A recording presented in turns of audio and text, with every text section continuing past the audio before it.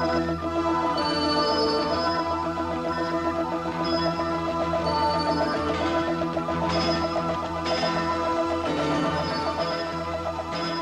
videotape will show you the basic parts of the horizontal milling machine and how they function in machining operations. This machine generally comes in two types, plain or universal. On the plain milling machine, the table can move longitudinally, transversely, and vertically. On the universal milling machine, the table moves in all these directions and can also swivel up to 45 degrees for angular milling. In manufacturing applications, the basic horizontal milling machine may be set up for specialized operations. For this demonstration, we will use a universal horizontal milling machine, one of the most versatile and useful machine tools. After viewing this videotape, you should be able to state the safety procedures used in the machine shop and in the operation of a horizontal milling machine, identify the basic parts of a horizontal milling machine, and describe the function of the parts. Before operating any machine, observe proper shop safety practices. Always wear safety glasses. Remove rings, watches, and other jewelry, and keep sleeves rolled above the elbows. This horizontal milling machine is a knee column type, so designated because of its vertical column and projecting knee-like casting.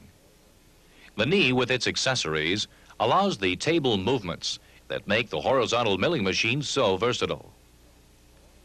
The base and column of the horizontal milling machine are usually one heavy casting, which supports the other components of the machine. The casting is generally hollow with heavy walls, leaving space inside for elements such as the main drive motor and coolant reservoir. Precision machined ways on the front face of the column allow the knee to move up and down. The column also holds the controls for operating the machine. The spindle is machined into the head of the column and transmits power for rotating the arbor. The arbor holds and rotates the milling cutter. The overarm, located at the top of the column, supports the free end of the arbor. It moves back and forth to support arbors of various lengths and can be clamped tightly in place with locking nuts. On the end of the overarm is the movable arbor support, containing a bearing which supports the free end of the spindle. This support prevents the outer end of the arbor from deflecting upward under cutting pressure. The arbor is held in the spindle by a drawbar and nut, which pulls the tapered arbor sleeve into a matching taper in the spindle. Keys in the spindle fit into keyways on the sleeve to provide rotating power without slippage. There are two styles of arbors. The short arbor, called the stub arbor, holds and rotates the cutter without the overarm support, and the long arbor uses bearing collars and the arbor support.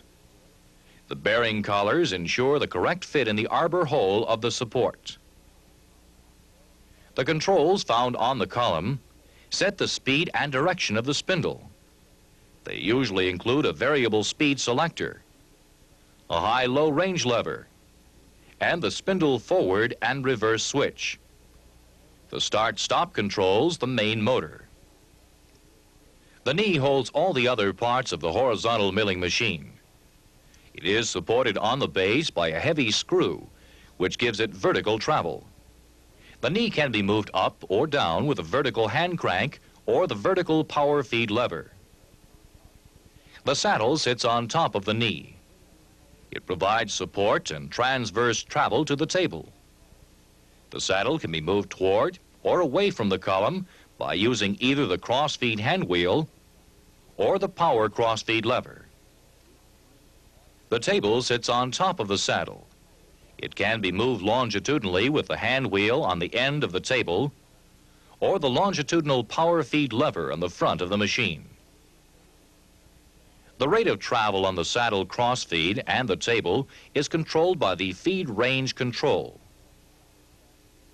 T-slots are machined into the top of the table for holding vices for clamping the work to the table.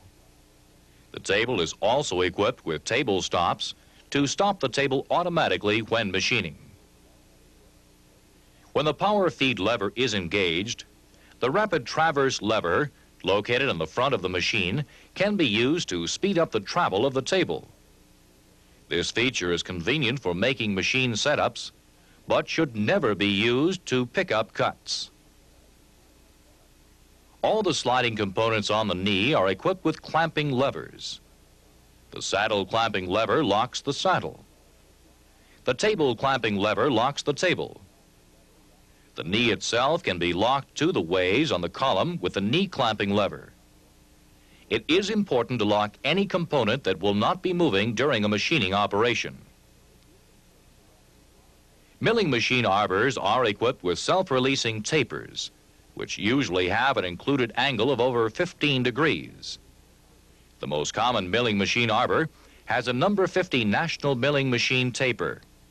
This steep taper permits the quick removal of the arbor from the spindle nose.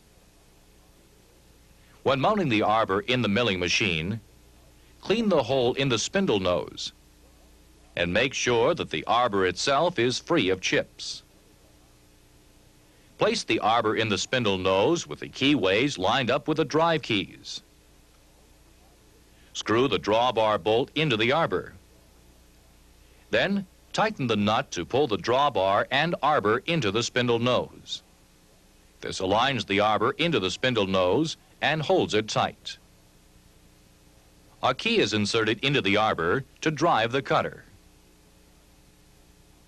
The cutter is positioned on the spindle by using spacing collars. Then the cutter is placed on the spindle. Then more plain collars are added. The arbor bearing collar is then positioned on the spindle, and the spindle nut is tightened against the bearing collar. The arbor support is then placed on the overarm, and the bearing positioned in the arbor support. Now clamp the overarm in place so it will not move back and forth during machining operations. When using the arbor support, always make sure that the oil level in the arbor support is sufficient to give lubrication to the bearings. The horizontal milling cutter is now set up and ready to machine a workpiece. To review this videotape, you should now be able to write down the safety procedures for horizontal milling machines, identify the basic parts of a horizontal milling machine, and describe the functions of the parts.